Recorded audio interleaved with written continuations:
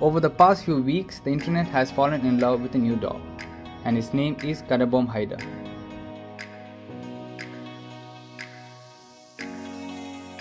This Caucasian Shepherd belongs to a Bengaluru man named S Sathish, a dog breeder who owns many expensive pets. The dog is 14 months old and is a rare breed in India. Recently, a Hyderabad-based businessman offered to pay Rs 20 crores for the dog. At present, it is the most expensive dog in India.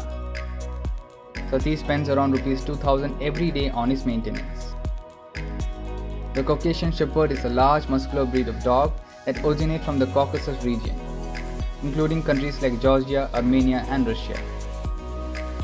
Caucasian Shepherds, known for their strong protective instincts, are often used as guard dogs and are intelligent, fearless and extremely loyal.